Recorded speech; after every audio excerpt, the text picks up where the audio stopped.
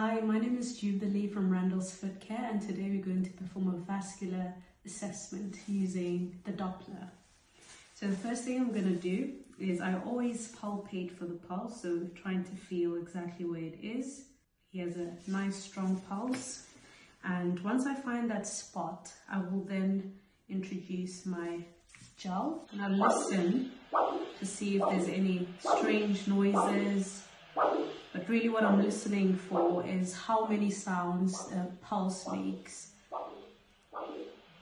So his makes 3, which is very good. You can only hear 2, but the third one is really silent. This is probably a bit more clearer. But basically what we listen to is how many sounds your pulse makes.